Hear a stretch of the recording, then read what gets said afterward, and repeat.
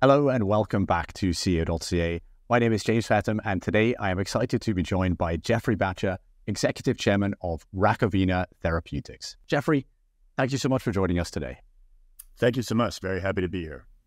So let's kick things off. Can you give us a 60 to 90 second elevator pitch for Rakovina? Well, Rakovina Therapeutics is a company that we founded in 2021.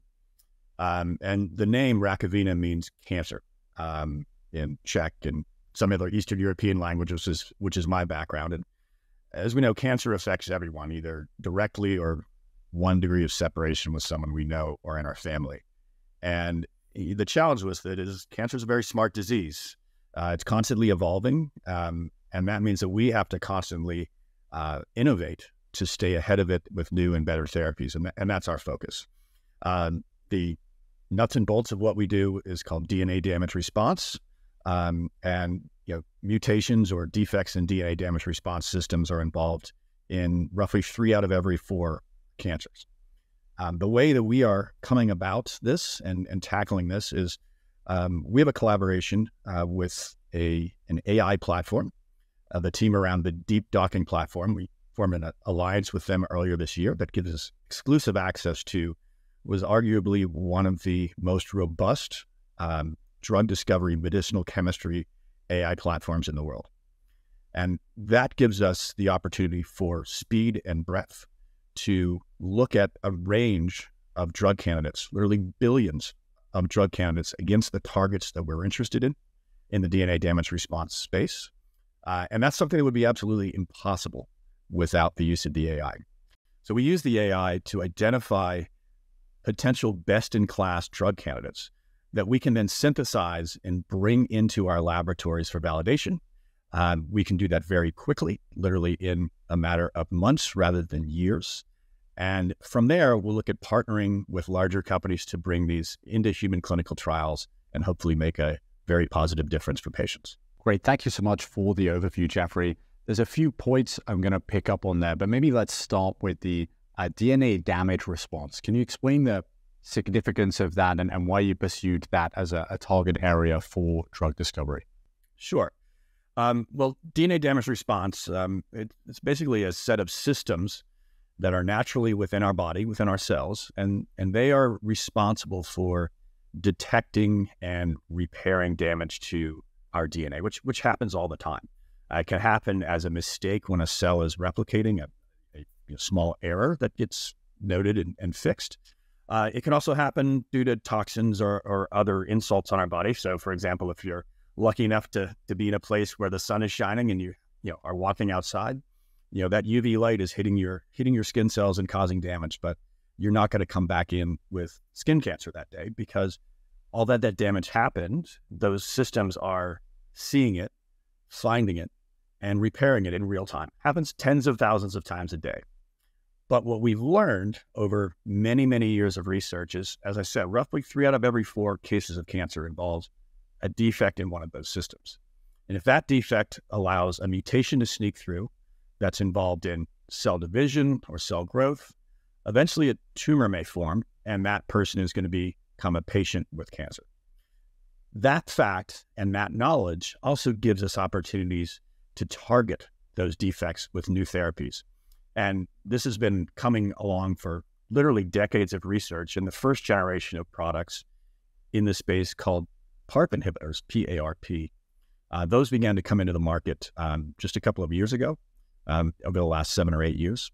And they've been game-changing for certain types of breast, ovarian, and prostate cancer and have really improved the lives of those patients. And we are always striving to do better, so we're building upon that success, ourselves and many others, to develop even new and better therapies.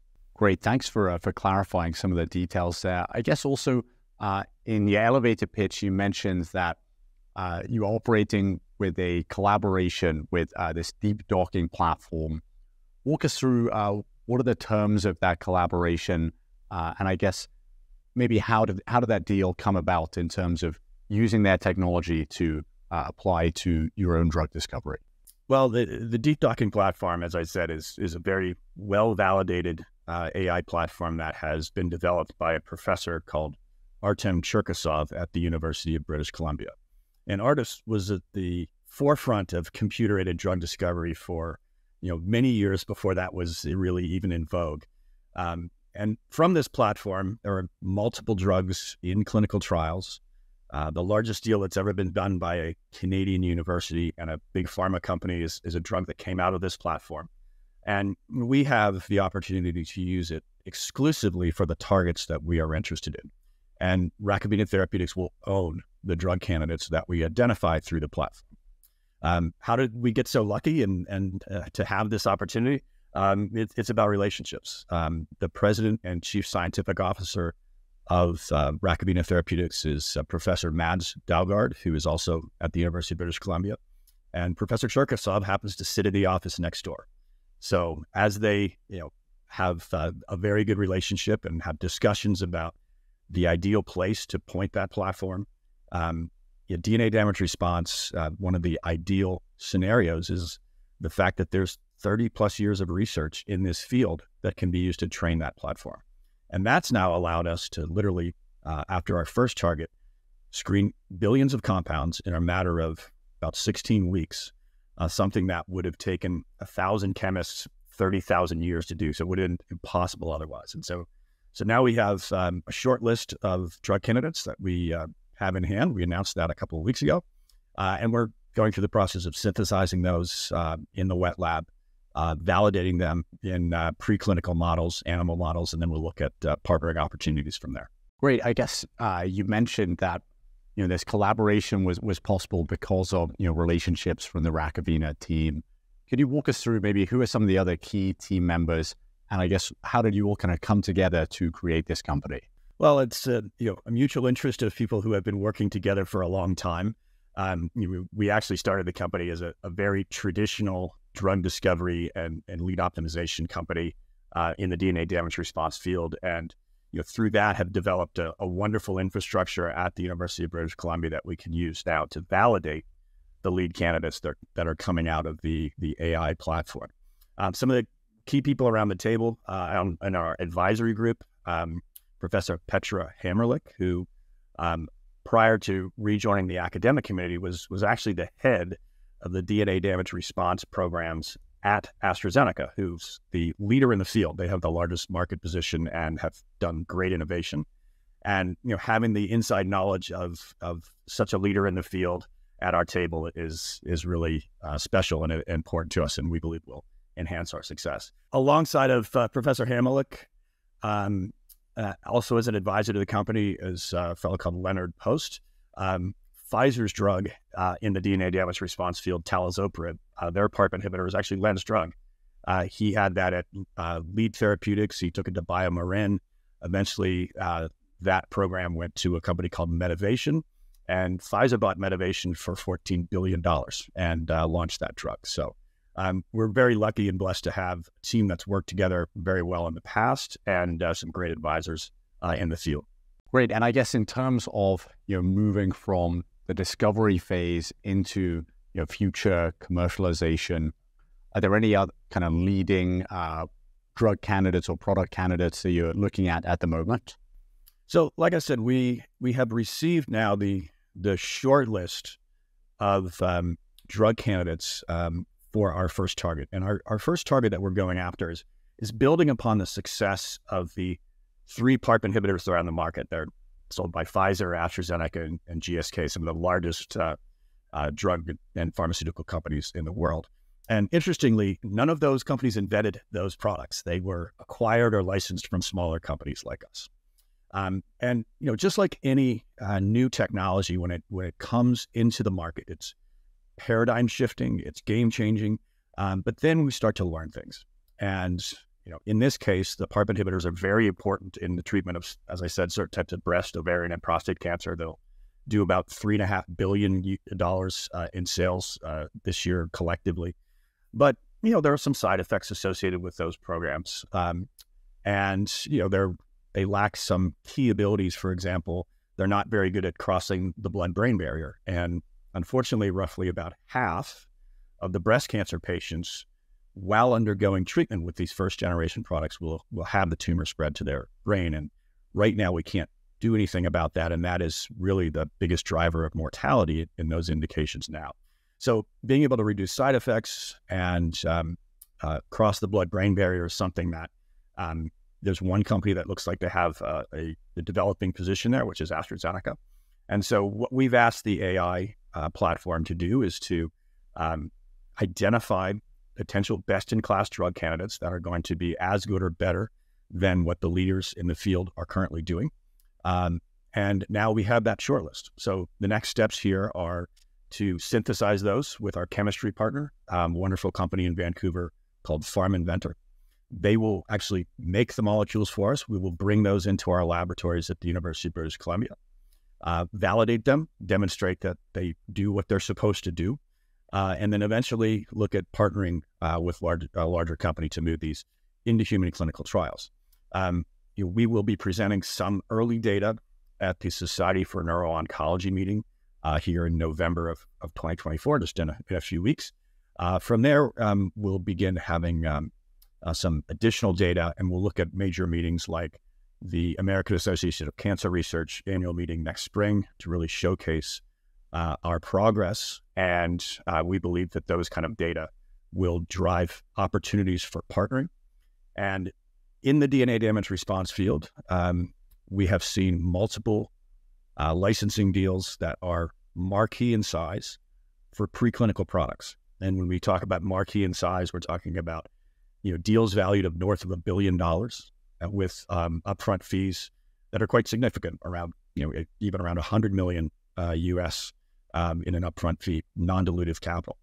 And if we are successful in doing something like this, we will take that capital, use it to expand our infrastructure, and really go after more of these targets in parallel. So we're excited about where we are and what the opportunities are over the next 12 to 18 months.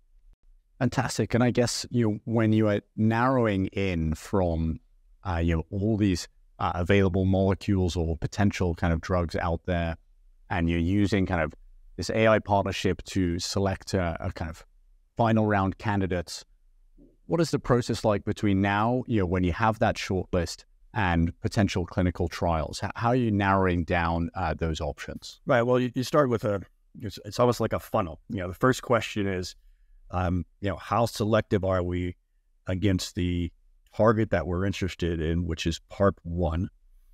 There are actually 11 PARP enzymes in the body, and the first generation drugs tend to hit more than one of them. And it's now believed that the side effects that are associated with these are because of this sort of off-target hitting of other PARP enzymes. And so being PARP1 selective versus anything else is the first question we'll ask. And we'll look at this short list and we'll rank the best ones. And then from there, the key thing is the potential for brain penetration and being able to treat a cancer that's metastasizing to the brain. And we'll assess based on that. And so the list will be narrowed from the best parameters of what we've asked the AI to deliver. The AI says these are the most likely candidates to hit all the marks, and then we will actually take them in a lab and do the further ranking and selection based on that. Great. And Jeffrey, just to wrap up today, I guess for any potential investor who might be watching the video, learning about Rakovina, in your view, what sets you apart from the competition? What's Rakovina's unique value proposition? And I guess also, why is now an interesting time for investors to pay attention? Well, I think what sets us apart, AI has become quite a buzzword, and we do not consider ourselves an AI company. The AI is a tool, but the star of the show and what's going to build value for investors and impact the lives of patients are the drug candidates that are coming out of the AI. And what gives us a leg up on the competition, we believe, is the robust nature of the platform that we are working with. This is a platform that in little over 3 weeks was able to screen about 1.3 billion compounds against the COVID virus back in the early days of the pandemic. And Professor Cherkasov published that online, said, this is my contribution to the world to a problem we're trying to solve. And that led to multiple programs.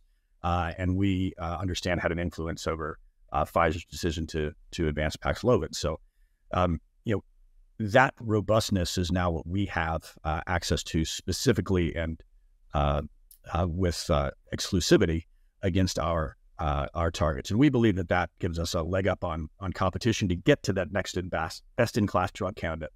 And interestingly, those potential competitors are also, partnering customers, if you will, and the kind of folks that we're going to want to work with.